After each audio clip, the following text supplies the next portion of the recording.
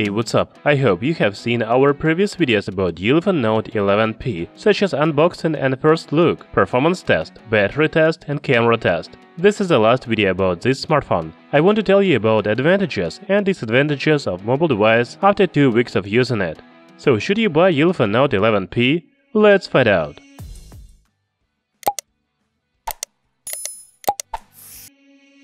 You know, I cannot say that design is a feature of Ulefone Note 11P, because the smartphone is made of quite cheap plastic. In general, it looks and feels like a budget phone. However, Ulefone Note 11P has 3.5mm audio jack. I don't know, maybe some of you will find it useful. As for me, I have been using wireless earbuds for a long time, so I don't need 3.5mm audio jack. From other side, 3-card slot is really useful. You can insert dual SIM and a microSD memory card in the new Ulefone smartphone at the same time. It is really good thing. On paper, Ulefone Note 11P has very good specifications, such as Helio P60 chipset, 8GB of RAM and 128GB of storage. We will talk about 8GB of RAM a little later in this video, because it is just a marketing trick. However, I didn't find any problems in performance of Ulefone smartphone. The most apps run very well, and user interface is smooth. The benchmark results are okay, for example, 159,000 points in Antutu. You can play most games on this phone, such as PUBG Mobile, Call of Duty Mobile, and even Genshin Impact.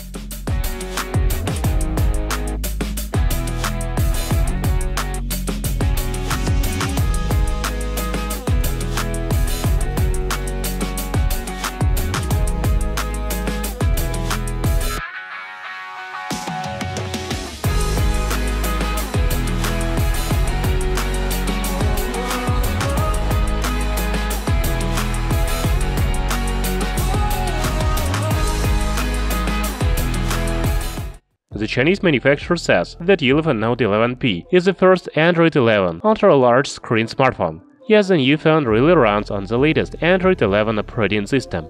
The user interface is fast and smooth.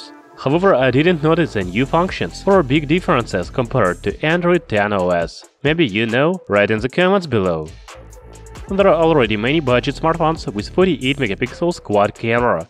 It is not a big surprise for me. However, the photos and videos quality on Ulefone Note 11P is really good. You can take good pictures on the main camera as well as ultra-wide-angle camera. You can watch our video with camera test of the new Ulefone device by the link in description. You know, that's all I like in Ulefone Note 11P. Now I have to tell you about disadvantages of this mobile device.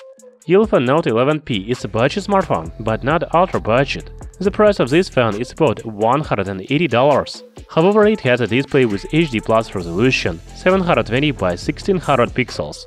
I think this is a shame for smartphone in 2021. You know, I bought the new Ulefone Note 11P only because of 8GB of RAM and 128GB of storage. I was surprised that budget phone has 8GB of RAM. However, after the performance test, I was very disappointed. The smartphone really has 8GB of RAM, but they have not effect on performance. Ulefone Note 11P has the same benchmark results as the smartphone with 4GB of RAM. Also, I didn't notice any difference in games. So I don't understand why is there 8GB of RAM if the performance is the same as smartphone with 4GB of RAM.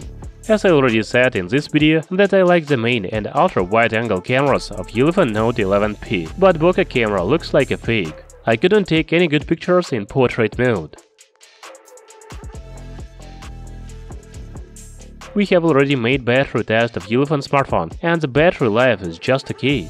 It is not great, but also not bad. However, the charging time is very long. The full battery charge took almost 3 hours. So after a full review of Ulefone Note 11P, I cannot recommend to buy it. For the same money, $180, you can buy Redmi Note 10 with much better performance, Full HD AMOLED display and bigger battery with fast charging support. You can even add $20 and buy Redmi Note 10 5G on Dimensity 700 processor, so it is better to skip Ulefone Note 11P. I hope that the next smartphone will be better. Thank you for watching, subscribe to our channel Tech Brothers.